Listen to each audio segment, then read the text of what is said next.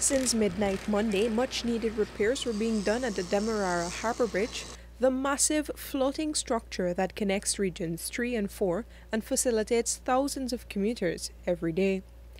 Bridge repairs were needed after a Panamanian vessel crashed into the bridge last year, rendering it inoperable for several days.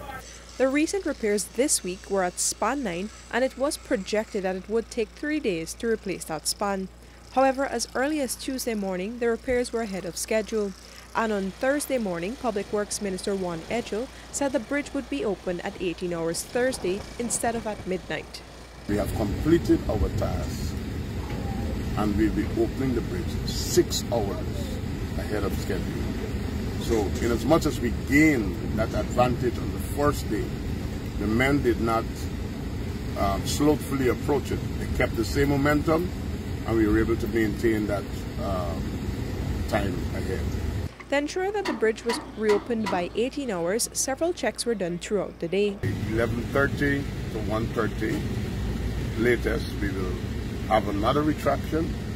We'll allow marine traffic 4 in, 2 out. And we are doing all of the fine-tuning in the language of the technical people. The little things here and the little things there. And we're anticipating that by 6 p.m. this evening, the bridge will be fully traffic.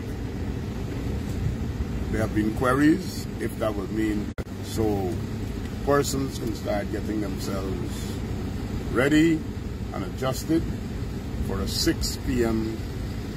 opening of the bridge. For the last few days, several alternative travel systems were instituted and were working well. The alternative systems include the usual speedboat crossing from Vredenhoop to Stabroek Market and new river crossings at Wales to Grove and from the eastern to western sides of the Harbour Bridge.